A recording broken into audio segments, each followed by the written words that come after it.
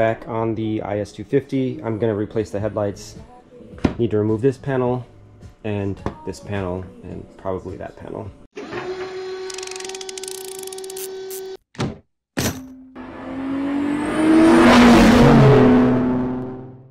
You're just going to pop out these rivets with a screwdriver, or if you have a rivet tool which kind of looks like a hook, pry it up. That's it. You're just going to remove the ones that need to be removed, and some of these are broken and missing. Here, that one's zip tied. Whatever you got to do. What I bought here, Extreme Vision brand, pretty cheap. AC headlights, 35 watt. So if you do 55 watt, it might melt the lens or the plastic or something. Chrome in there might melt. It's probably not worth the bump if you even get a bump. 35 watt, you want to make sure it's that. AC for the ballast. So you want the ballast to be AC. If they don't specifically say they're AC, they're probably DC, and a lot of the cheap ones are going to be DC. Unless you go with something really high end, it's going to be DC. And the bulbs, these ones are specifically rated as AC. So are the other ones sold separately. They have this lining around the cable, supposed fire protection.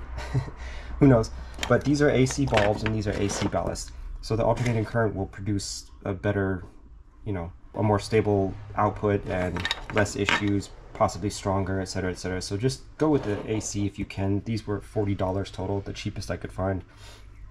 And I really wasn't caring about money at this point, but there was nothing else on Amazon and I needed them overnight. So if you want the best, they're probably a couple $100 and you can go direct on websites, but that's where I'm at. Also, these are 5,000K. The maximum output you'll probably get is around 5,000 or 6,000K. I used to get 8,000K in all my cars because I kind of like the blue tint, but it really does diminish the throw of the light. And they also, HIDs do turn bluer when they start to die and dimmer. Some companies will say that the 5,000K is white or yellow or whatnot, so it may depend on the brand you're getting. What you want to aim for is the ones that say, you know, bright light or daylight or white light, etc. I think the 6,000K on this brand was labeled as diamond white, but still reviews said it had a hint of blue. These ones are 5,000K. They had no yellow and they said they're pure white, so I'm going to go with this. But just keep in mind there's that buffer, and then 4,500 and below will be yellowish, which is really ugly in my opinion, so I'm not going to go with those. Also, I don't believe that would put the maximum output out. So I'm going to install these. These are thin, and I'll show the way I did the old ones. And they're really just plug and play. You kind of just want to strap them to something to keep vibrations out, but that's it. Just to show the previous setup I had, so the passenger side is zip tied here around this cable coming here. It's fairly stable, and the rest is just tucked underneath here, and you can see the light there. And then for the driver's side, this was just zip tied here, and this one's been fine for years. It lays flat on top. You could VHB tape this to this if you really wanted, and the headlight flows down to the side there. To access the passenger side, you're going to remove this air box. So you just squeeze the tab here and pull this off. You'll take up Phillips and you'll loosen this just so you can pop it out. Remove the tabs. There should be a fourth one. There it is. This one here hooks underneath, the rest hook on top. And then you can just wiggle this out, assuming this is loose enough. Okay, what happened actually is the air filter got caught in the end. So if you pull out the air filter first, this pops right out. This requires no force. This is held by a 10mm right there, and a 10mm right there. Right there, right there. So I'm gonna remove this. And this snorkel, if you really want this out of the way too, which you might have to do, is just probably a 10mm here and a 10mm here. You will need most likely two extensions, at least a shorty and a long, to get down to this one here. And just note the angle on this one to make sure you get it perfectly perpendicular so you don't strip it out. Screws out, just pop that out sideways, lift that up, dump out all the bugs, or don't. And now you're ready to access this. You can see here, it's just a clip, just pop that over. And there are two screws there, but I don't think you need to undo them. No, you don't. Okay. Now you can see the bulb location here. So I'm just gonna turn this and pull it out. There it is. So I just turned it counterclockwise by about a quarter turn. You'll just line it up. This is says H8, H9, H11. They're all the same. That's what this is. You don't want to touch this housing with your fingers because of the oils, and new ones will come with white gloves, but realistically you can just not touch it and you'll be okay. I wanted to note that on the originals I had to drill this out. I used a circular bit, a step-up bit. You can get a set of these or singular for $10 or so at Harbor Freight. That's the cheapest place. Otherwise they'll be expensive elsewhere. You can get them for wood because this is plastic. I'll show it, or I'll put a link in the description. I had to drill it to get the plug through.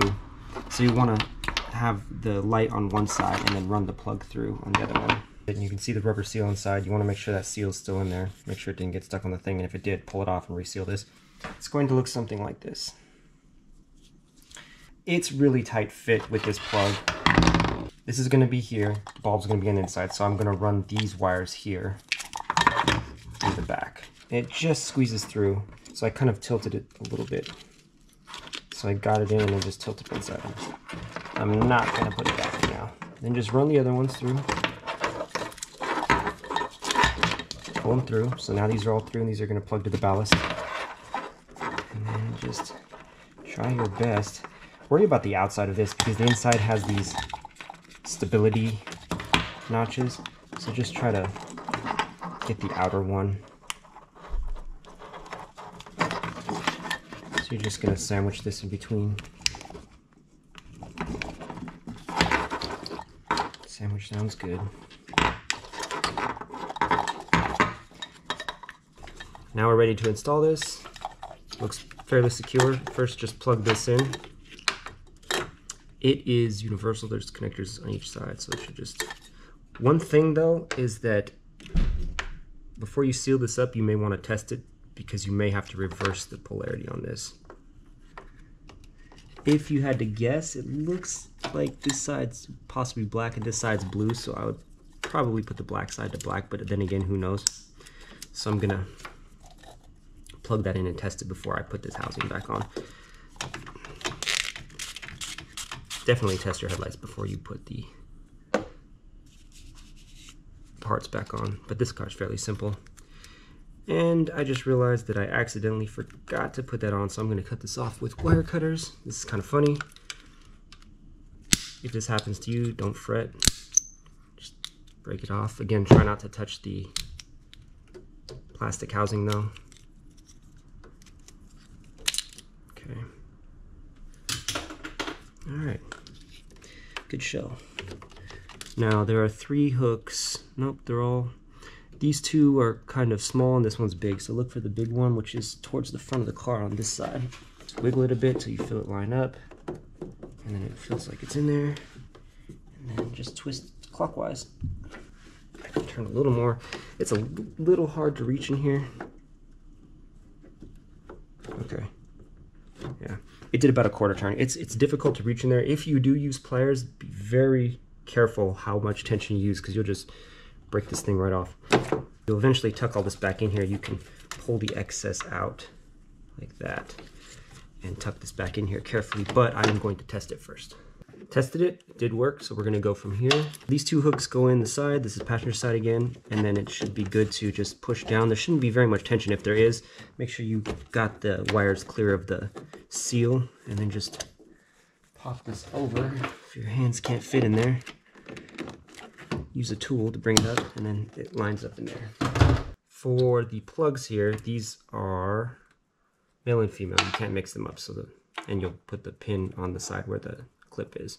So right here, till it snaps in. Right there, till it snaps in. And the same with the actual ballast. So you want to put the clasp on where the pin is, and it will snap over it. Very simple. These do have bolt holes, mounting holes, and come with screws, but I don't recommend doing that. I may use VHB tape. You just clean the surfaces really well, put some alcohol on there, clean it. But unfortunately, there's nowhere decent here to put this because this is covered. This was the best place because you got to get it under the shielding. This is built to exude heat. This looks like a heat sink, so I don't want to put it on top of there either. This thing's already battling heat, I'm sure. You could try putting it down here by the fan, right here on this sidewall. That may work. but I just feel as if it's safer up here on top. So it lasted for several years, the original. I'm gonna go ahead and put this one back here. You want to alleviate vibration if you can. I do prefer to do things much more solidly and organized, but for now this should work. So I'm gonna put one on this side. I'm gonna have it sit like this so the wiring sits towards the fender. And then I'm just gonna wrap it around and put it in between these wires.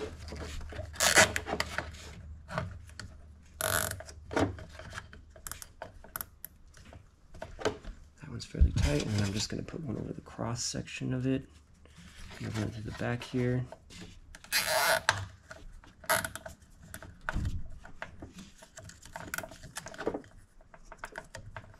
Yeah, that's pretty solid. That's not going anywhere. And see, the reason I like this too is because it's on the plastic, and the plastic will provide a little bit of buffer as far as shaking in this metal hitting the metal.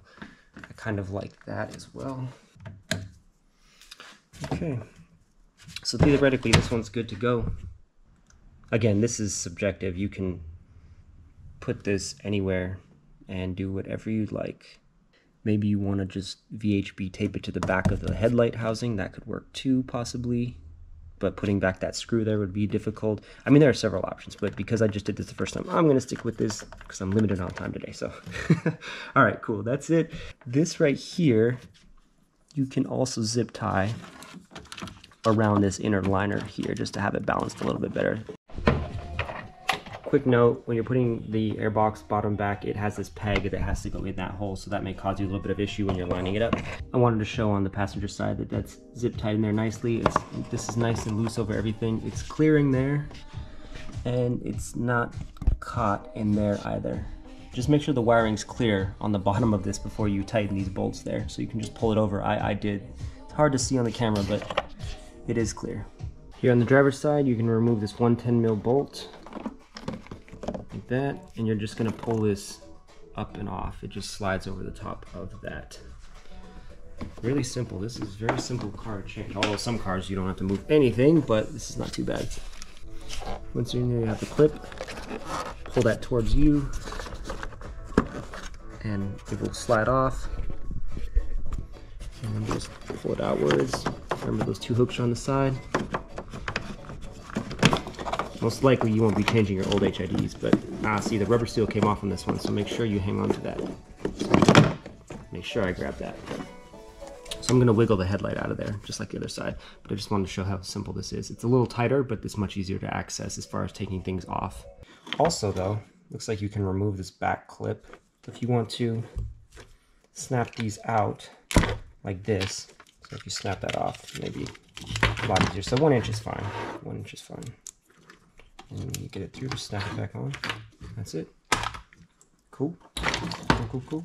When you take the plate off and you take the bulb out, you're only going to have this one connection here that you unplug. You're just going to squeeze. Just going to squeeze it and undo it. And that's it. Just going to have this clip and the plug until you hear the snap. Give it a tug. Make sure it's nice and tight. And then you can, and I did it again. So, again, I forgot to take this off, but it's kind of funny. Before you run this through, you can unscrew this. I actually kind of like that this protects the bulb while I'm working on it, so I am indifferent about leaving the cap on there. This is cheap plastic, so you can cut it in half and just snap it off. Again, just look for the bigger side, the two smaller ones, and then look in there. The bigger side on this one is towards the top. This one I'm gonna pull some slack as close to this plate as I can because there's so little room to work with your hand. Maybe if you have someone with really small hands, they can help you out.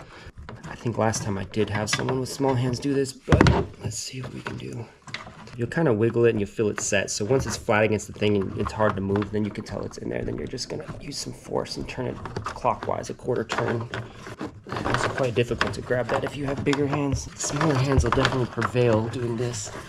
Get your girlfriends to do it. Or if you're a girl, you're lucky. Putting headlight bulbs in. This one was a little more difficult to gauge, but you can pull backwards to make sure it's... Alright, that was fun. Now I'm going to plug in the black connector. That's in, so I'm gonna pull that with some slack all the way down, and then these I'm gonna pull all the slack out if I can. Okay. That's on. Now let's make our way with this back on here. It's okay if it pops out of the front side because realistically this is how you thread it in the first place. It's in there, everything's solid. Now this is ready to be tested. I've tested it, it works. I should have done it before I plugged it in, but realistically it's close enough. This is for the cover that goes here. One of the plugs that holds it on goes here. I never use it. That's what this was zip tied to before. This comes with tiny screws. I happen to have a longer one in the same width. So I'm going to use this, and I'm going to use 2 washers. One's to hold the screw and the other one's to hold it on there. And I'm going to put 1 screw in it there, but I'm also going to continue to use zip ties. Because this is so difficult to access, I put the 2 washers there, and I'm going to put it up through there and put it on like this, and take this tiny little nut and put it on here. Oddly enough, I bought the world's smallest wrench set, and I bought it for a 4mm for the wastegate. So it may be a universal size, but this tiny 5.5 wrench seems to fit this nut, so I will be using that to tighten it. Could have put Loctite on here. I should have done that. You can probably just put a piece of tape inside of this bracket here. It's hard to see. There was already a little hole. I just drilled it a tiny bit bigger. I'm just gonna wrap it up between these two and kind of hook it around this inside loop. Just tighten it. And it's mounted on plastic, so that should help with the vibrations. This thing's pretty good to go. Again, this one would be easy. You could VHB tape it to the cover here if that's what you'd like to do. That's it, we're done. Quick recap. The passenger side is more tedious to take apart, but you have much better access as far as getting the bulb out and the plate. The driver's side is much quicker to access because it's just 1 bolt, but getting your hand in there is quite tight, and you might need someone's help to get smaller hands in there, or use pliers possibly, really short ones. Either way, this job is super easy. Anyone can do it. It's much simpler than my BMW, much simpler than some of the Audis where you have to take the bumper off, crazy stuff. The ballasts are in, they're mounted pretty safely. They lasted many years in the same exact position before, so I'm pretty confident they'll be okay here. And if you're just changing the bulb without the ballast, you can ignore all that and just pop the new bulb in, plug it in, and you're good to go. Thank you so much for watching. Hopefully this helped you out. Get your headlights changed and subscribe for more. Take care.